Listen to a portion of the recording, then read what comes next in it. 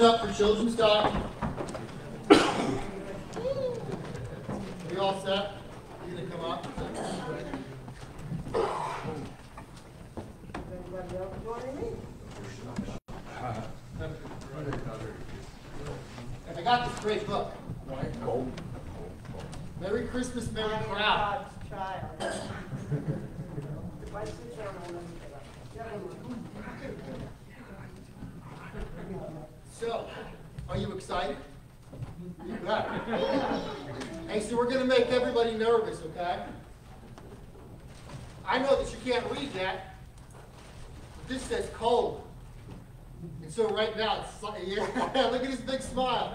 Look at everybody freaking out, not knowing what I'm going to do with this cold bath. All right, we're going to hold that for later. I got my gloves. See how it goes. You want to come down there? It's a nice story, right? Boy, look at that. Boy. Winds are blowing. Skies are snowing.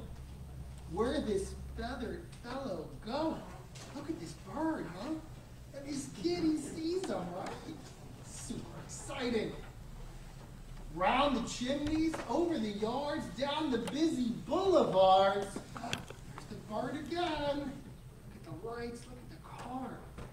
You ready for some snow? I love snow. Boy. A button here, a feather there, a crowd can find things, a crow can find things anywhere. Straight of thistle, twigs and twine, berries from a twisty vine. Look at the bird. All kinds of stuff, grabbing all kinds of things. I wonder why. Across the plaza, through the zoo, along the crowded avenue. Ah, there's the bird. Look at the zoo. Look at the people checking out the animals. Nice. Behind the market, past the shops, his crow is making all the stops. Do you see the bird in this one? I don't see him. Where is he? Ah, there he is. What? A bird, I know. A broken chain, a lonely sock. I've been looking for that for days. A single key without its lock. Look what he's got the key. He's getting stuff, some scraps of cloth, a crimson bow, a perfect sprig of mistletoe. Ready? Here we go. Hustle, bustle, coming and going. So much busy to and froing. What's his hurry? What's his mission? What's his secret expedition? Expedition's like a trip. I know, there he goes again, flying through.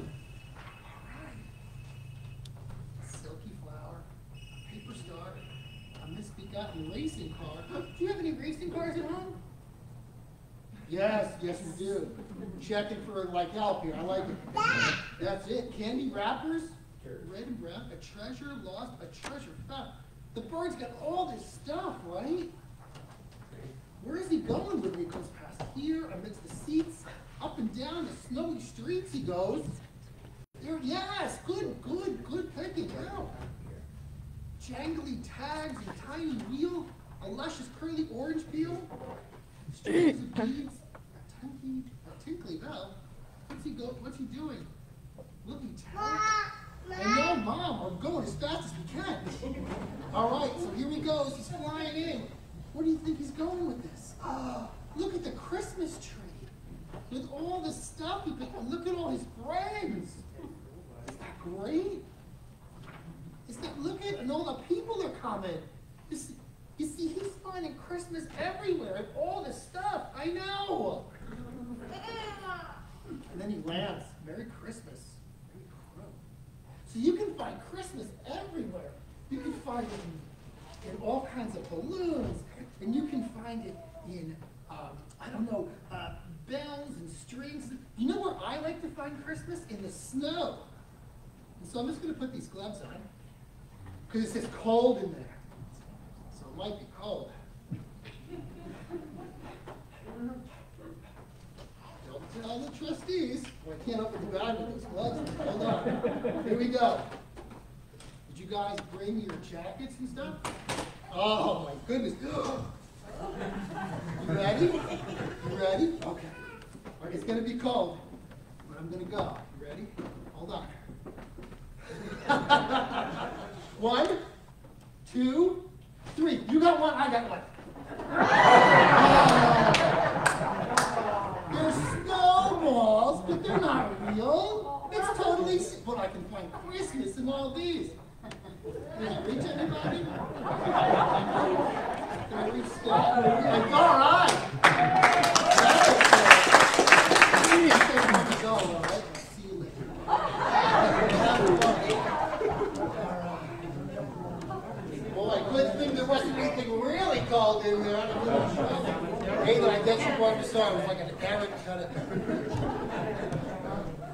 You see this thing? Safety for ladies. You find Christmas everywhere.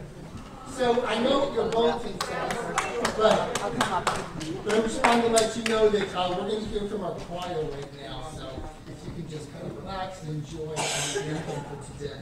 Yeah, you want to go hope you're ready?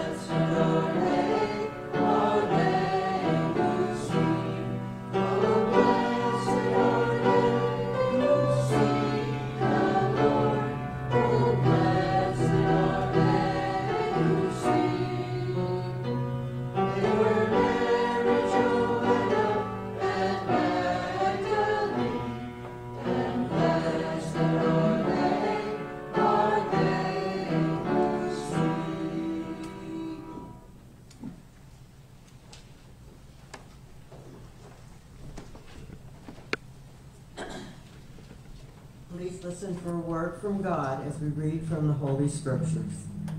This reading is from the book of the prophet Micah, chapter 5, verses 2 to 5a.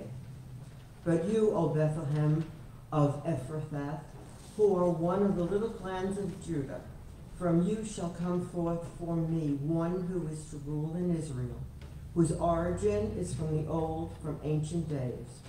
Therefore he shall give them up until the time when she who is in labor has brought forth. Then the rest of his kindred shall return to the people of Israel, And he shall stand and feed his flock in the strength of the Lord, in the majesty of the name of the Lord his God. And they shall live secure, for now he shall be great to the ends of the earth, and he shall be the one of peace. Please rise as we sing the glory of God. United Methodist Hymnal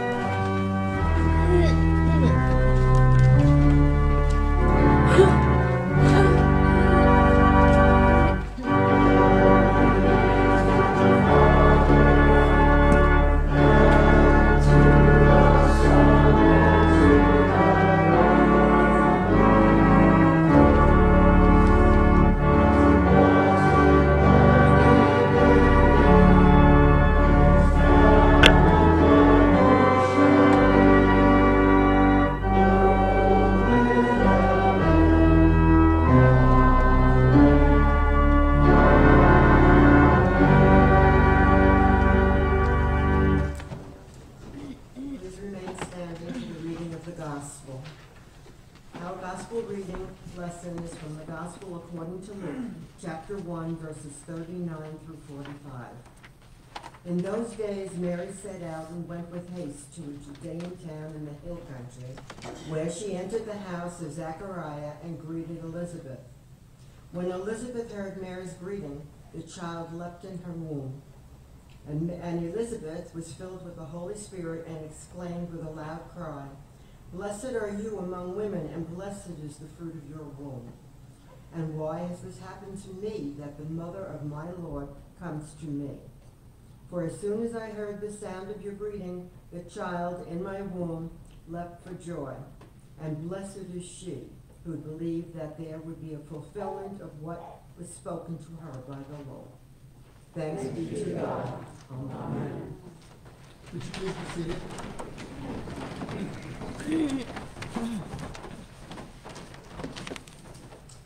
Thank you so much, Audrey.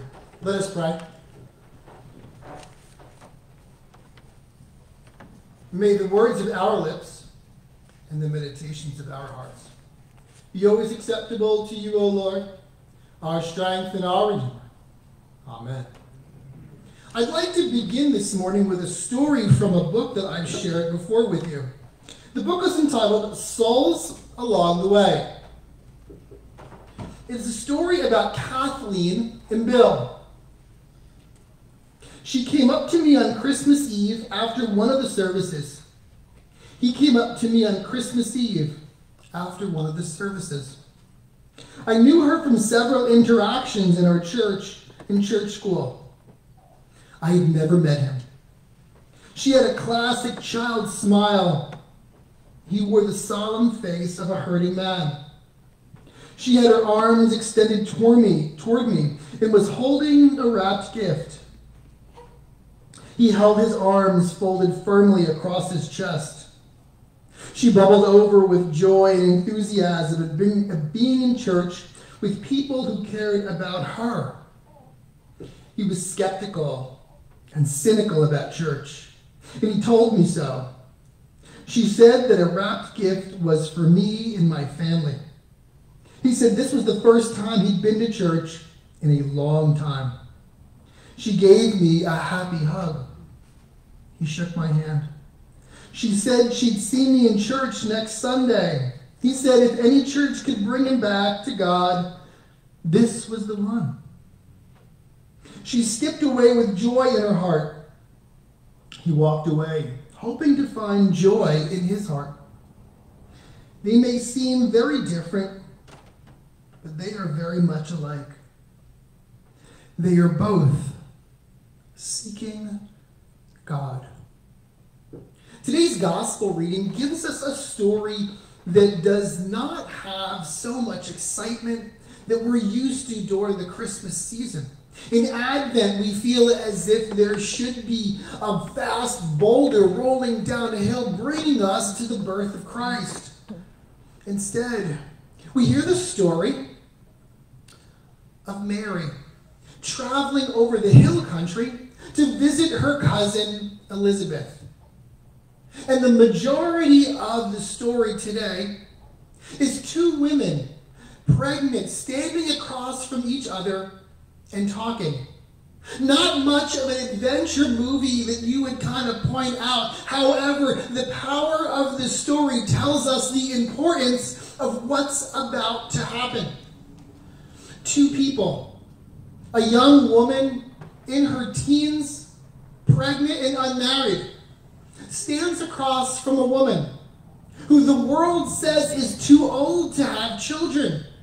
The world has forgotten. She too stands pregnant in that space. If two people could seem more different than Bill and Ellie, and Kate rather, those two would be in the same boat. How diametrically opposed, how incredibly different they looked to each other. Yet they had something in common. They had the expression of God's love. The love of Elizabeth, that she held John inside of her, the Baptist, the one who would be pointing out and picking out to everyone, this is the Messiah. And standing across from her is Mary, with the Messiah within. What's amazing is Elizabeth's response, that her child moves within her. And what she says is profound. She says these simple words. And why has this happened to me, that the mother of my Lord comes to me? I wonder if we feel like that so often. Why has this come to me? Why has God dragged me out of my perfectly comfortable life, my perfectly comfortable experience, and made me see what I never wanted to see? I often reflect about my mentor, who I was super excited when I got a church at Waterloo, fresh and young and dynamic. It would be great. We'd sit around, we'd relax, we'd sing some hymns. Everybody would get along, and then all of a sudden I showed up on the first day. People were throwing me the keys going, hey, thanks, we're out of here now. The church had all, the steeple was falling down. Things were not the picture-esque story-told moment I had anticipated. And what's more, I realized the importance of mission and ministry. There were times where I felt just like Elizabeth. I thought to myself, my goodness gracious, why has God come to me and started to poke me about the needs of the world? Why has God even poked me and made me try to be a pastor? I was really very comfortable being a police officer and a school teacher and a school administrator and blah, blah, blah, blah, blah, blah. I had my ways already figured out. I didn't need to have to travel across to the middle of the country to go to seminary. But that's exactly what God did. God said to me that God loves you, and for that you will be given the burden of the work that you are called to today.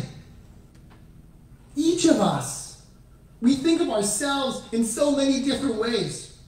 An atmosphere that we confess to. Oh, I feel terrible about myself. I feel shame. I feel sadness. I feel awkwardness. I feel isolated. I feel alone. I feel disturbed. And the answer from a loving God is, I love you. Welcome home. I couldn't care more about you than I do at this moment. And the wonder that has to be in our eyes and in our minds and our hearts as we lead up to this season of Christmas is, why me? Why does God pick on me? It'd be great if we were Job, but that's not the kind of picking on that's going on. No, instead, as Dave Enrico, who writes the book, The Sacred Heart of the World, says, it is ironic that a symbol of a generous love became focused on our need to make reparations. So often we walk through our communities, we drive down to the mall, we see the lights, we see the Santa Claus, we see all the things that tell us that it's Christmas. And we overlook the fact that what Christmas is about is that God comes into the world to love us. We hear the story in the gospel today about Mary, who carries Jesus to this hill country. As someone who grew up in Union, this is feeling pretty hill country up here. Yet God comes here each and every day into your heart and into my heart and says that you are my beloved. For you I am well pleased. Let me allow myself to pull you out into this rich relationship. The words that that Elizabeth says to Mary are on our hearts and on our minds so often. Lord, why have you picked me? Yet it's important because we have to ask, why would God not pick us? Why would God not pick people who want to serve others? Why would God not pick people who chose vocations, who chose lives, who chose relationships and parenting and grandparenting and being someone else's child? Because you have the inherent dignity from the very beginning of a person filled with God's goodness and God's love. The heart of Christianity is the heart of Jesus, a passionate devotedness to the well-being of humanity. You are drawn to this place, you are drawn to this community, you are drawn to this people for that one thing. In the depths of your heart is a sense of passionate devotedness to the well-being of the world. And that is the answer that Mary gives by showing up at Elizabeth's house that day. That within her is this ever-flowing, ever-inspiring, ever-illuminating Christ that points to John in her stomach, and he does the loop-de-loop and says, you're going to take risks. You're going to go out there and dunk people in the water. And you're going to talk to people about a revolution of the heart, of the mind, and of the soul. John the Baptist is not the Messiah. And neither are every one of us. Yet we are called to stand in this moment, this pregnant moment before Christmas, and say, I'm going to start doing some loops. I'm going to dance around in this place and this time. I'm going to be part of the transformative power that is Christmas. I'm going to restore the hope in my neighborhood, in my community, in my workplace. To be Christian is to be possessed by that same passionate intention. Indeed, to say that God created the world is to affirm that it vibrates at a pitch identical to the nature of God, who is love. Today, I ask you to vibrate. I ask you to see what it feels like to be in different places. Sometimes we're jumping around super excited, and sometimes we're heavy in the heart. Sometimes we're carrying stuff that feels light as a feather, and sometimes we feel like we're carrying iron ore in our pockets. But we are called humbly to enter into this story, to be invited into Christmas, to invite the love of God into our world. And so, I ask you this day, I ask you until the 24th, to keep looking for the people who have Christ in the gut, who know what it's like to have the illuminated expression of who it is and who we belong to. And to say, and it's okay to say it, why has this happened to me? That the mother of my Lord has come. And the answer is this: the fulfillment of what was spoken to her by the Lord. You, each and every one of you, are the fulfillment of what has been spoken by the Lord. As the prophet Micah said, a powerful royal community will happen because of Christ. And that community is sitting in these pews on this day. Always has been and always will. Amen. Each Sunday we come together for a time of prayer to share with one another celebrations and concerns. Do we have any celebrations and concerns written down there? Nothing?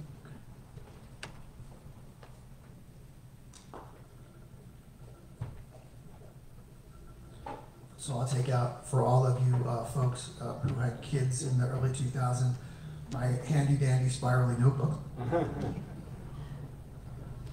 What are our prayer concerns? Harold, did you have your hand up? Yeah, for my dad. For Harold Sr.? Okay. Yeah. Does anybody else have a prayer concern? For Lou and Arlene, and for families in hospice.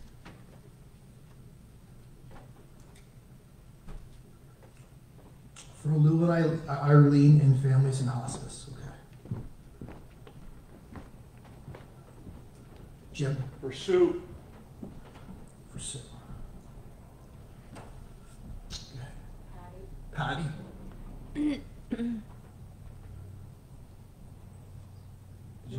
Oh, okay. Just like that. Gotcha. Patty. Olga. OLGA, Olga? Yes. I want to say Eileen, but I know that that's wrong for your name. Ariel. I knew it was like an A-I something. Ah. It's bad enough I lost the bulletin. For the family of a little boy named Kyle. For Kyle's family? Thank you.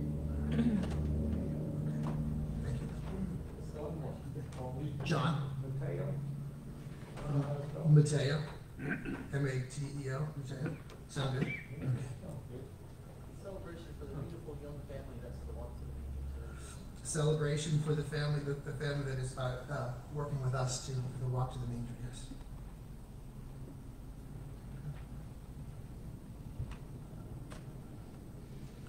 Barbara, sorry. Molly, my cat. Molly, your cat, celebration or concern? Concern. Concern, okay. Molly the cat. John, sorry. My brother-in-law, Jurgen. Okay. A prayer concern for you. For one of our local community members, a local character, Fred, who passed away this week.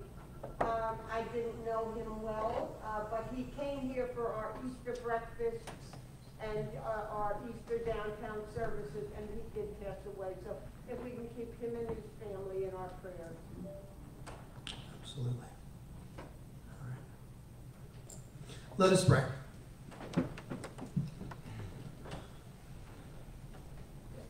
Loving God, we bow our heads this morning in prayer. In this pause, we are aware that you surround us. God, help us to pause longer so that the awareness that you are around us strengthens us, reminds us of your incredible forgiveness and mercy, and restores us to the life that you constantly call us that is filled with love. This morning we hold up in prayer the great concerns for Harold and for Lou and Arlene. We lift up the families who are in hospice. With hearts filled with hope and expectation, we share the names of Sue and Patty and Olga. Loving God, we pray for Kyle's family during this difficult time. Let us not forget the importance of our love for Mateo and Jurgen.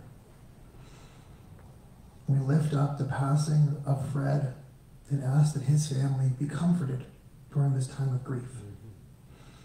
We also hold up Molly, a beloved member of the family. We ask God that in these difficult moments you give us courage and give us strength in a difficult time. Lord, in addition, we lift up in celebration the family who will celebrate with us the walk to the manger. We are grateful to continue to have saints around us as we grow in mission and ministry locally and globally. We have too many prayers to ask, too many to speak of. But Lord, you know them, and we humbly offer them to you with great expectations. As a community, we bind ourselves together this day with our hearts, our minds, and our voices, praying as Jesus taught his first disciples, saying, Our Father, who art in heaven, hallowed be thy name. Thy kingdom come, thy will be done, on earth as it is in heaven. Give us this day our daily bread, and forgive us our trespasses, as we forgive those who trespass against us. And lead us not into temptation, but deliver us from evil. For thine is the kingdom, and the power, and the glory forever. Amen.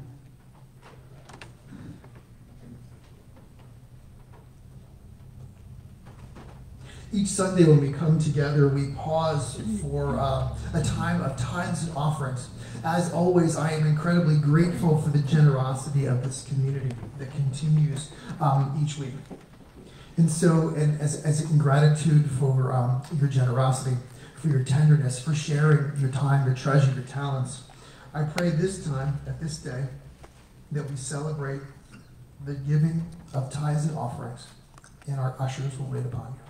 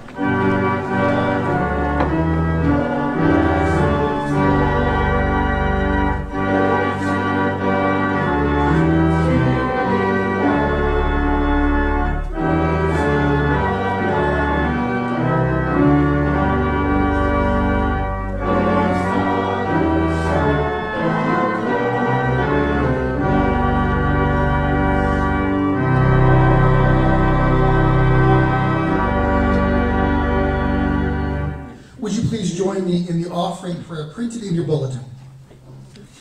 Good and generous God, we pray that your life would so overflow on us that our neighbors, both near and far, would be fed by your Spirit. Use the offerings of our resources in our lives to proclaim the gospel, spread your love, and bring forth your kingdom. For the sake of Christ we pray. Amen.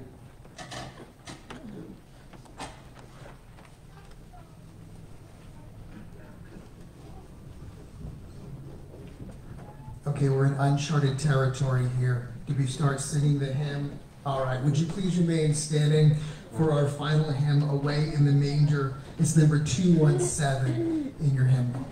Thank you.